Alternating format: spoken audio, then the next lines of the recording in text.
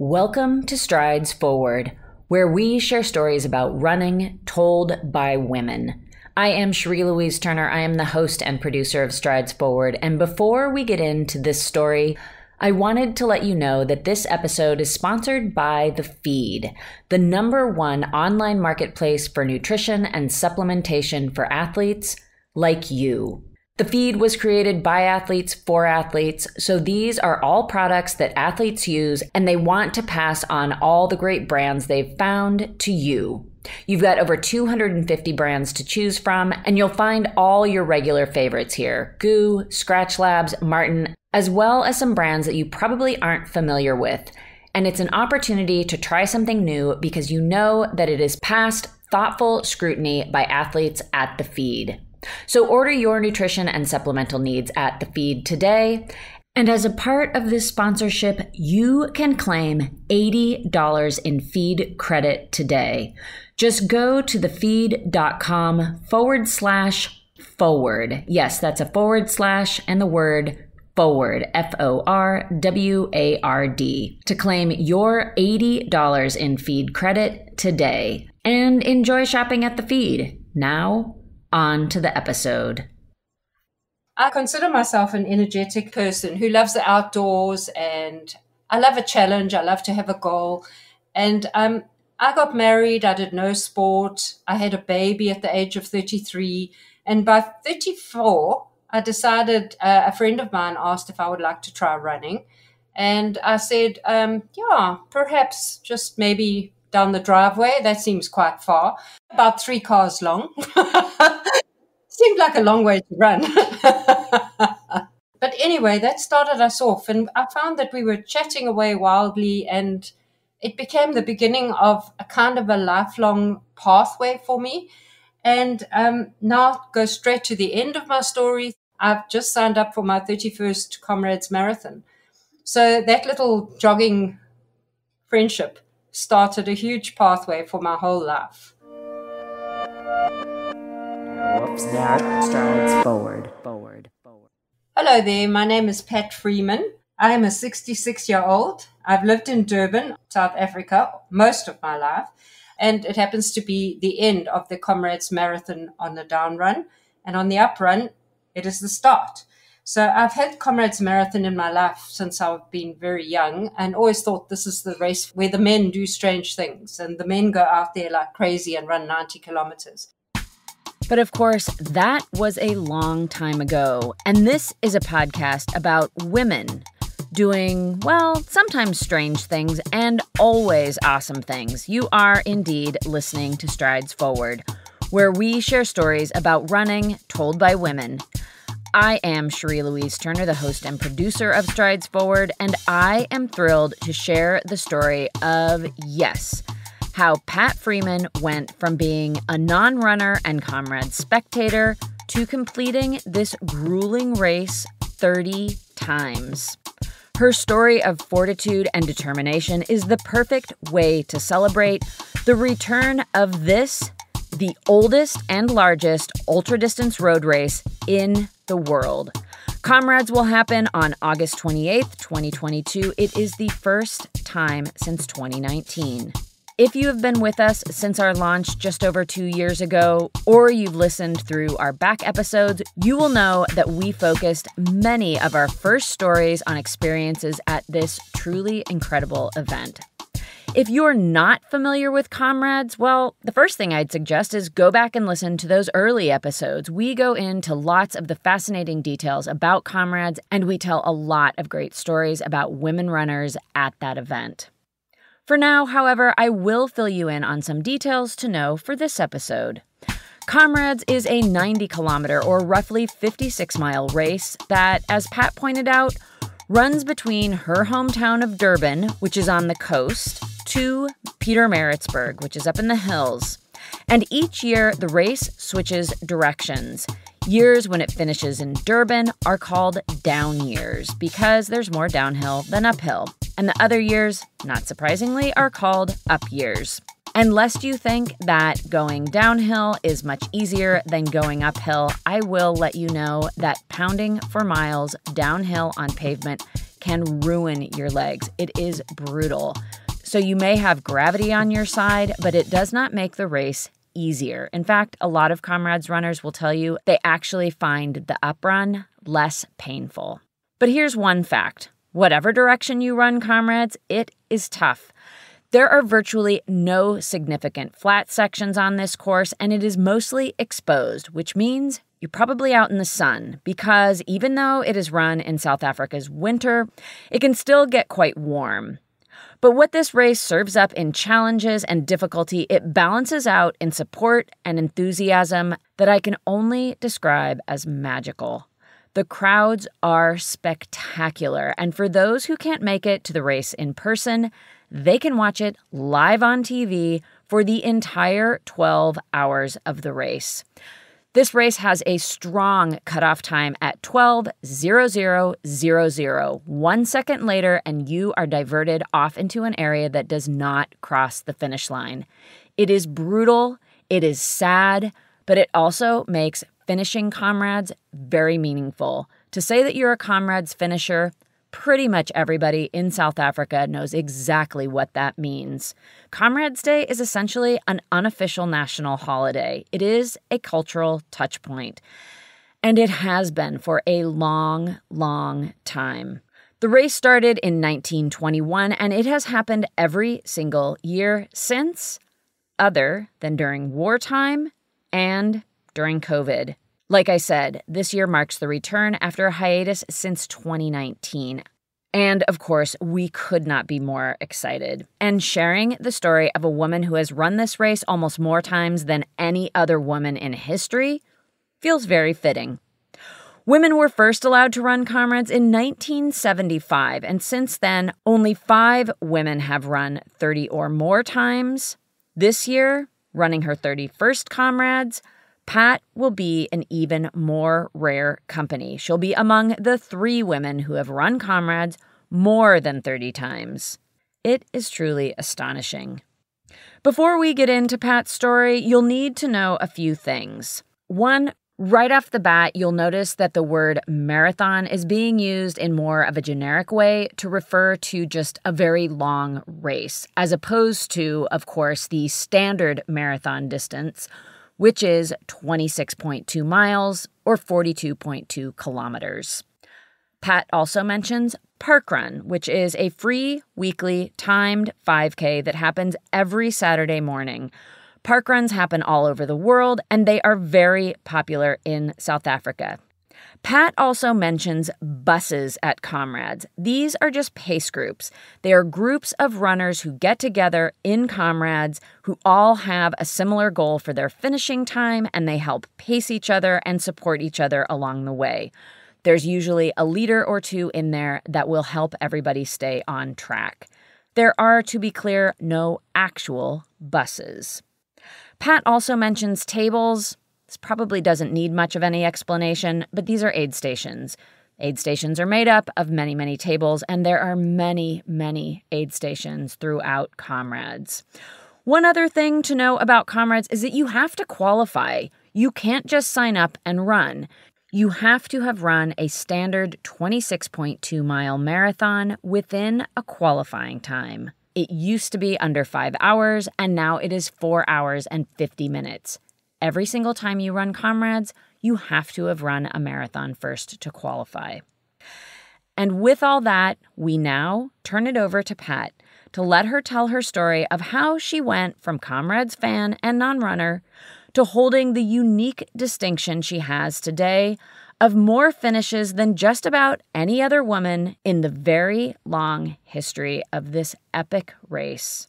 This achievement, I can tell you, was not something she ever planned for, especially given her early impressions of Comrades. In my sort of informative school years, we used to always be glued to the TV watching these men. And it's probably because of women only starting running in the late 70s or the mid 70s. And I'd already left school and used to drive my little Vespa scooter to the side of the road to watch these crazy men going by. And they were all so finished, so exhausted. And I thought, this is so crazy. Why on earth are they doing this? And then, toddle off home till the next year and say, oh, here they come again. But they were only men doing it. And it was never even on my radar when I started running. It was this driveway thing. And this friend of mine just helped me through some of the sort of probably baby blues. I'd been home with the baby. My husband was a runner at that time. And I didn't do any running because the same thing, he fitted into that category where all the men go off and do these things. And I don't quite know what the women do. So my baby was born in 86. And it was in 87, this little lady ran past my gate while I was gardening one day. And I thought, look at that, a lady running, what on earth for? She must have lost the dog or something. But anyway, she started chatting with me. And I said, where are you going? Why? And that's when she said I could run, and we joked about the driveway. And she took me with her. And I was shattered. I said, but I can't do this. It's really hard, And as most people will tell you, a little bit at a time, we did these bite-sized pieces. And I found that I was so happy. I was such a happier person. So we set a little 10K goal for that year. And that was in the 1987, 88. So we did a 10K 2 years running. We aimed at the same race. And during that time, I'd had my baby. He was 2, and I got divorced when he was 3.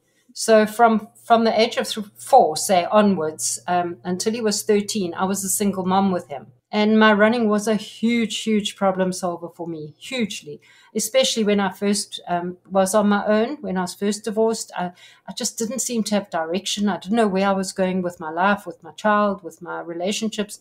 Everything was just a bit all over the place. But when I went to run, I found little places to put everything. I thought, oh, but I can see now, if I did this would be much better. And then that, and I'd work out all these things and sort them out and put them in their places and come back with somebody's plant from their garden that I'd found, and it was a perfect treasure to grow at home. And, I would just do what was in front of me. Slowly but surely, we went from one distance to the other, and she kind of stopped at a marathon. And I took one look at Two Oceans Marathon in Cape Town, South Africa, which is the most amazing race, the most beautiful race in our country. I give our races, our ultra marathons, I give them labels between Comrades and Two Oceans. And in my mind, Two Oceans is the most beautiful race in the world, never mind in our country. And I say Comrades is the most prestigious. It really is. It's such a special little animal of its own. And once you're hooked on it, you're just there for life, I'm afraid. Two Oceans is 56 Ks, and it's sort of made up of 2 parts. It goes from low level flat for half of the race till nearly halfway, and then 2 major mountain passes at the end of the race. So it's really quite a challenge. And once I'd finished Two Oceans and I was still sort of alive and I was walking around and nothing bad had happened, and I thought, wow, that was so far.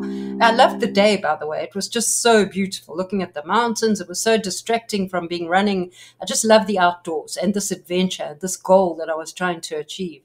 And when I finished Oceans, I was just in awe of myself. I was so proud. And I thought, this is so far. I don't know how I managed that. And it was in the week or so after that I said, this Comrades thing is only like a few more Ks. It's not that much more.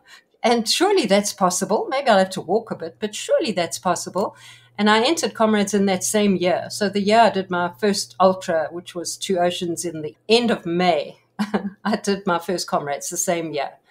And it was quite something. I was fine until about 60 Ks, and then they put up this wall, you see, and I'm sure most runners know about the wall that they hit. And oh my goodness, I cried and walked and cried and walked, and the people around me carried me. And I mean, my finishing picture is a picture of me going, oh, woe is me, crying into my hand. I wasn't worried about the actual finish. I wasn't impressed by doing it. I was just shattered. I was so tired. I couldn't believe that it was so far, and you had to keep going even when you couldn't run anymore. You still had to run. So I was grateful to the guy that dragged me over the line, and not that impressed. Even less impressed when I had to fetch my baby and I could hardly carry him. I was so tired. That was just all a bit much for me. But within a week after that, I was so proud. I couldn't believe how many people were saying how well I'd done, and they didn't know how I did it. And my chest just grew, and I thought, oh, I can't believe it. I'm like famous. I finished this big race. And that was that. I was done. I was cooked.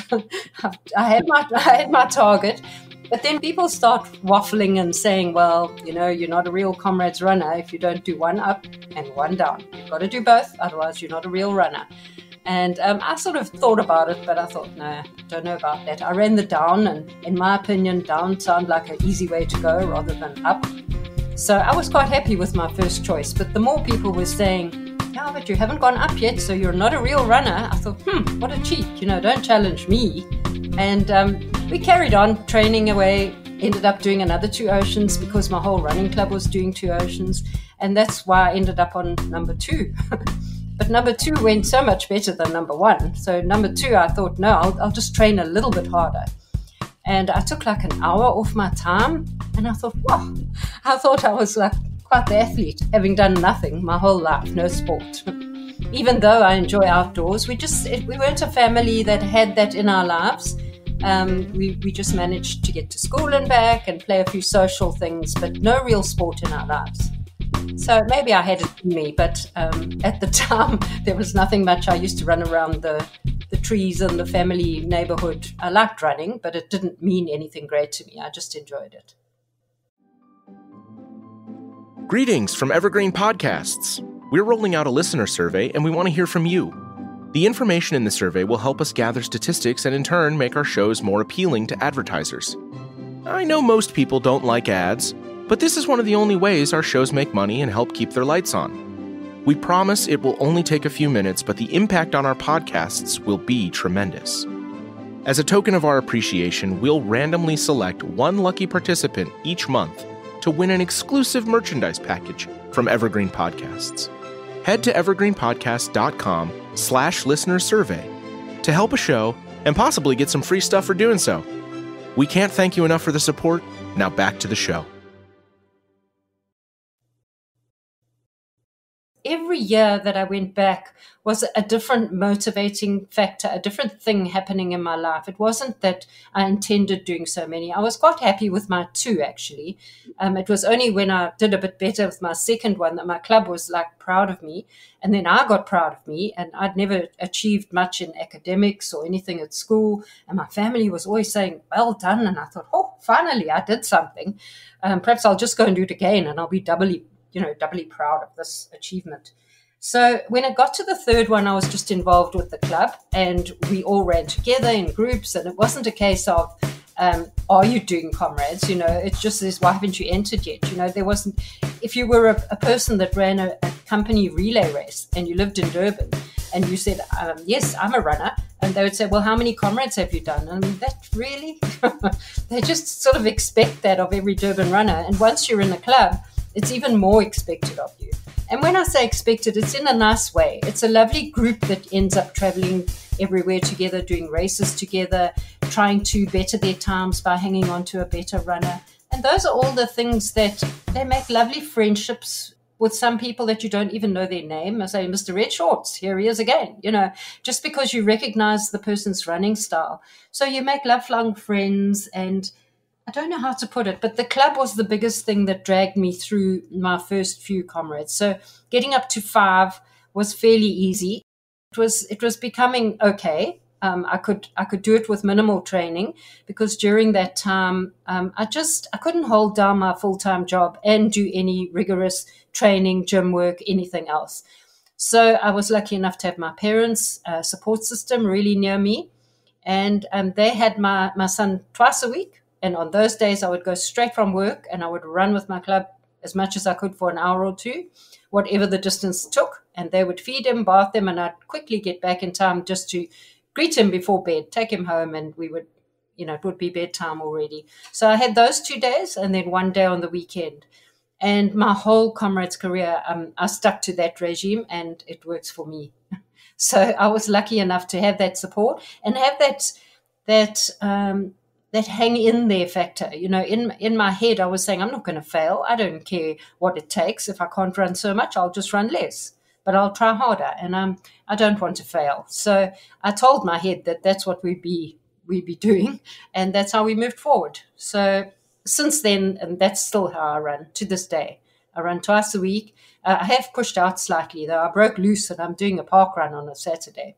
So I do throw in a quick 5K, but sometimes I just walk that. But so to this day, I run 2 days a week and maybe a park run and then a longer run on a Sunday. And that's all my Comrades comprises of, and it works for me. I don't say that would work for everybody, but it works for me because I get enough rest. I can still see my family. And then I rolled on. And then there were a few people in our club that achieved their green number. And I thought, wow, wouldn't that be good? So the green number is quite prestigious. You don't have to run your Comrades in succession, but you have to have completed 10 Comrades Marathons. Once you, when you first apply to run a Comrades Marathon, you are generated the next race number that comes up. So you will get a number, and if you continue running, you will keep that number with you for every race that you continue to do. If you run 10 Comrades Marathons, then you will get that as your permanent number, and nobody else will ever be issued with that number. So that becomes your permanent green number. After 10, you get a little presentation at the finish. There's always a celebrity of some sort. And when I say a celebrity, a running celebrity, a past winner usually. And they will be standing at the finish. And as you cross the line, you go through to a special little awards ceremony. And that person will be standing there and present you with your green number, which is an embroidered cloth green number with your running number on it, and one laurel underneath that. And that laurel underneath your number means you've completed 10 marathons. Should you go on and do 20, you would still be keeping that same number, but then after the 20, you would be awarded another embroidered patch, and this one would have 2 laurels under it. So in 2019, I was lucky enough to get mine with my 3 laurels. When I got to my 10th Comrades, I actually met somebody. My son was 13 and I was about to run my 10th. And I met a guy that said, no, he wants to do Comrades. He's always wanted to. And I thought, yeah, he's just chatting me up. This is not real.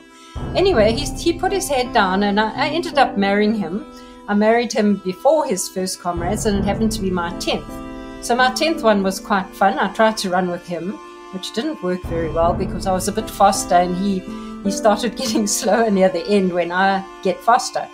But we both finished and it was wonderful. And then he had the bug. So he had I've got to do one up and one down. You told me that. And I said, oh dear, but I was done now. I've done my 10th. And so we did another one because he had to do one down and one up. And then he thought he could better his time. So that's how we went on until we got to about 15 and then he stopped. And I said, well, I'm just over 15. Not many women have got over 20. So let me go for 20. So that's how I bumbled on. But, to try and motivate myself, I still did my minimum training. But I started running trail, and I love trail. That was part of the adventure in me. So I would pick a trail run out of the blue, go and run it, a multi-day one or an ultra trail, and then just use that as my strength building. And so every year I would pick something different. I wouldn't do the same Comrades training. I'd throw in something different, and then that would get me through another Comrades. And then it would be, oh, it's June. Yes, off we go. We must do Comrades. And it wasn't that it was my goal. It was just part of how we live here in Durban because we are on one end of the race. And if you're a runner at a running club, you all appear to just get drawn into that. You really get caught up in it. So that's how I went to 20. After that, I can't remember what the mistake was, why I carried on. I think I still managed to do odd races. I managed to travel overseas. So I was lucky enough to have a sister that lives in Switzerland. So one of my first overseas races was the Lausanne Marathon. And the same thing, the races just came at the right time for a bit of a Comrades distance training. So I was lucky enough to every year be able to do something different. So I have done a few overseas. My reputation precedes me about diving into something that I don't know if I can really do, but it just looked like a good idea at the time. I'm known for that. And one of them was the Jongvrouw Marathon. So I said to my sister, I've already done Lausanne. Let's find something else. And I just looked at a map. And the map said not far from where she lived, there seemed to be a big mountain called the Jongvrouw. And it's in Interlaken. And Interlaken's all flat. So off we went. We just entered it and off we went. And it was fine until halfway. Oh my goodness, it just went straight up that mountain. I didn't realize that mountain meant something like that. I thought we were running around the base. So it was a bit of a shock. But I got there in the end. I'm very good at just bobbing and weaving and leaning with the punches. So if it's going to be difficult, oh well, it'll be a good experience. I think my character has probably got me this far with just my sense of adventure, sense of challenge, and sense of setting a goal and then not stopping until I get there. When you're doing the race, you don't set out and say, whoa, there's my 90 Ks. Look at that. I'm going for 90. The whole race is broken up into so many little parts. That's how I do it, because it's the only way you can cope with such a big figure, especially when you're a run-of-the-mill like me. I'm just a survivor runner. So I break my race up all along the way. I'm just going to this tree when it's really a bad moment. But when I'm feeling a bit better, I'll run for a kilometer and then give myself a treat with food or the way I'm running or just my thought patterns. You've got to have a very strong head to do that. I've got a saying that somebody said to me once, and I thought that was quite nice. He said, now, please remember, when you go out there, he says, don't be in a hurry to get tired.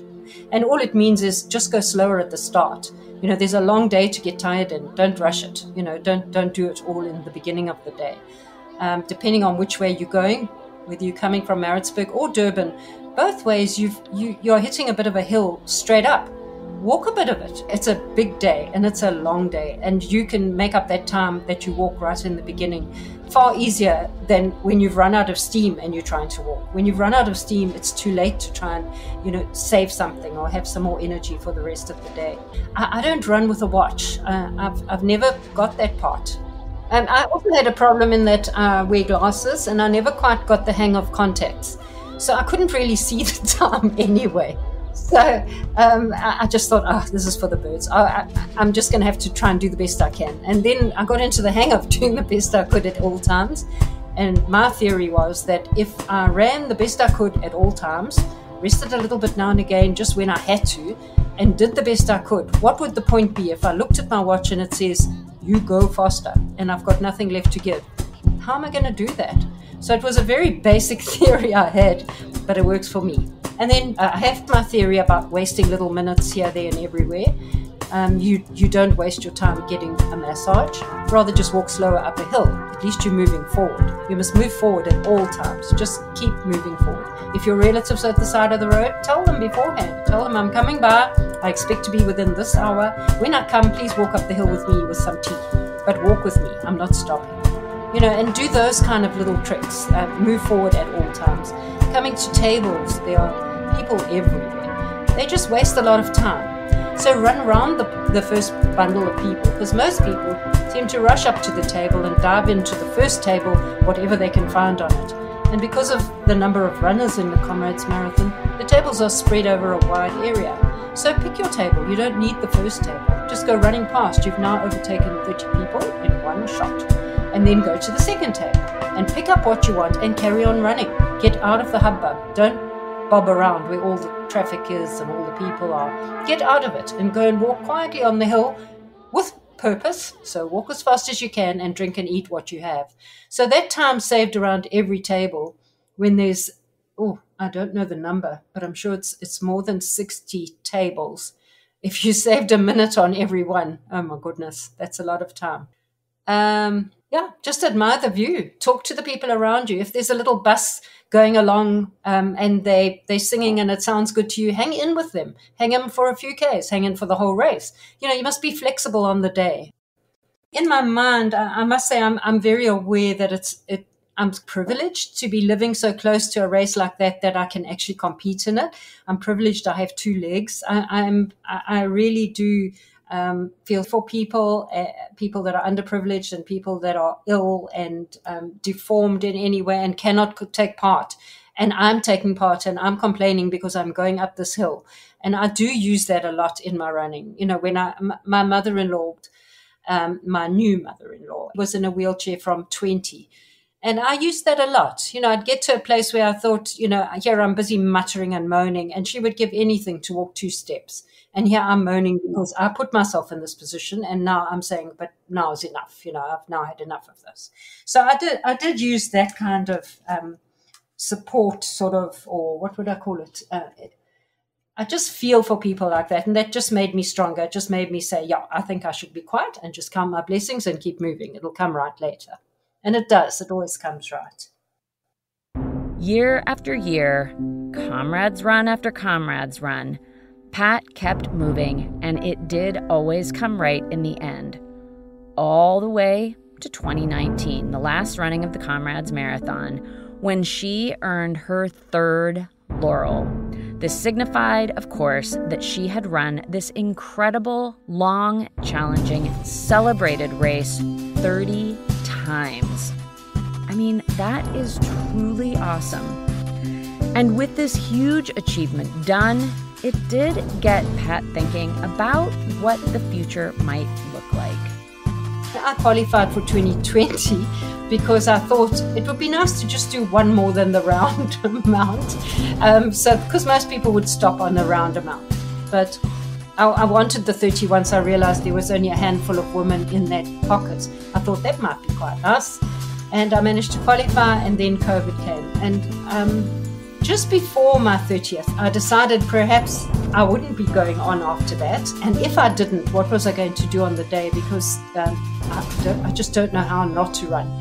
And I was lucky enough to be offered a position on the board at Comrades. And that I thought would be the help for me. I would throw myself into whatever I could give back in that way. I could join a few committees and assist wherever I could, and that would help me to wind down. And I'm quite involved in charities. I love charity work, and on the board where I am, each board member has to carry a portfolio, and I carry the charities one. So I'm the chairperson for the charities, and we have 6 of them, 6 official charities, and each of them is trying to raise funds for their own cause by using Comrades runners. But then we have a Comrades charity called the Amabidi Bidi charity that's registered, and then under that fall the 6 charities. So if somebody wants to donate money to Amabidi Bidi, they do that, and we then split it between all 6. And they sold those strings of beads that are sometimes on a runner around their neck.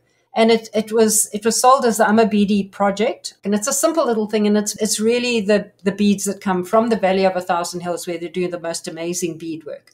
So to have a string of beads around your neck, that showed that you had Ubuntu, which is that you cared for others. And everybody used to run in them. So I'm trying to revive that a little bit this year.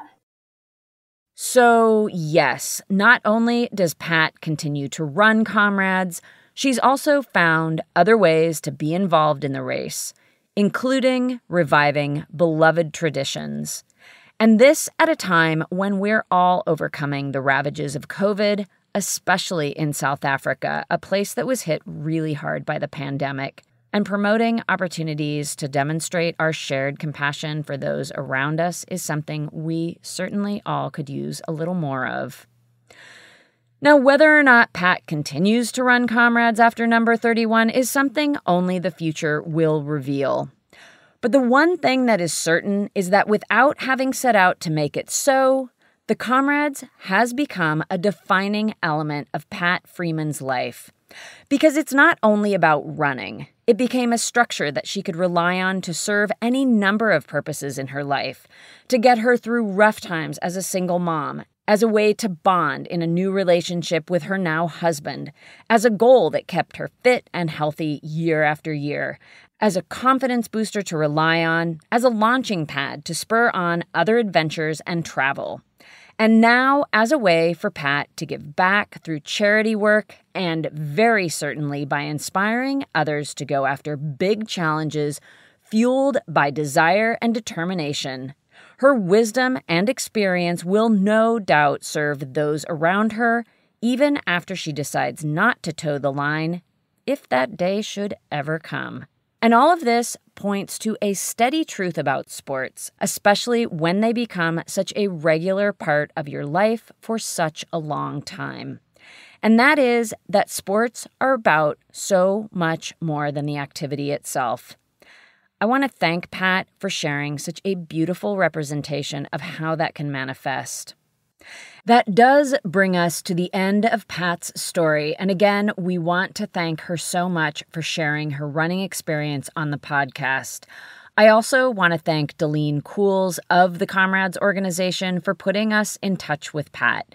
Delene and her colleagues have been very supportive of the podcast, and I really appreciate their help and their support. And again, I am completely in awe of Pat's tenacity to enter this grueling event so many times. While I don't yet know what running this event is like even once, I am totally sure of one thing, and that is it doesn't get easier. And even with all that knowledge about how tough it's going to be, she continued to send her entry in. I mean, just wow. I'm really looking forward to being out on the road at this year's Comrades and hopefully getting to high-five Pat once we've both crossed the finish line in Durban. I am very excited for her to get that just one more than a round number and be among the 3 women who've run Comrades the most in its history. I'm also excited that you're here listening to this episode. Thank you. I've said it before, and it's always true. We love making this podcast, but we could not do it without you. And we would love it if you would take just a minute to share the show on social media. Word of mouth is how independent shows like ours grow, so your sharing the show makes a huge impact. Thank you. And please tag us. We are at Strides Forward on Twitter and on Instagram, and you can find us on Facebook too. And of course, I do not make this show by myself. Cormac O'Regan makes all the original music for the show, and he does the sound design. He does that from his studio in Cork, Ireland. April Mariner of Bonfire Collaborative does all the design work for Strides Forward, the website, the merch, the social media, all of it. And April comes to you from Truckee, California. You can find her at bonfirecollaborative.com. And yes, I am Cherie Louise Turner, the host and producer of Strides Forward. And as always, I am coming to you from a closet in Somerville, Massachusetts. Thank you again for listening. And until next time, we wish you many healthy, joyful strides forward.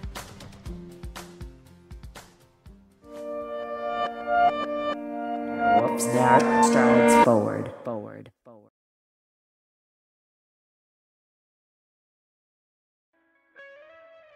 Hear Her Sports is a podcast for everyone who loves stories by and about women striving to improve and make a difference in their lives. I am your host, Elizabeth Emery, a former professional cyclist. In every episode, I introduce a female athlete or woman in the business of sport through a thoughtful conversation about who they are and the terrific work they're doing. My guests and I explore the glorious and frustrating issues in sports, history, equity, training, nutrition, and so much more. Join us for inspiration, for community, and for love of being a strong, athletic woman.